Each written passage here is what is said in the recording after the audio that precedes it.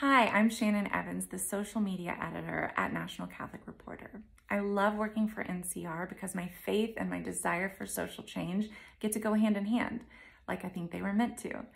And yet I know I'm lucky because a lot of my peers aren't seeing those things come together in their view of the church.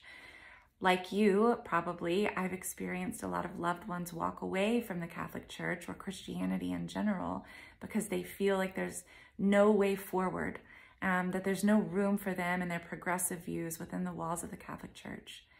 But we know that's not true.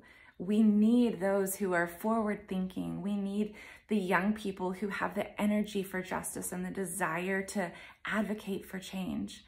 But we have to reach them. So at NCR, as we look to the future, a big part of our plan is the conversation on how we can reach younger Catholics who care about justice, who care about people, and moving the church forward.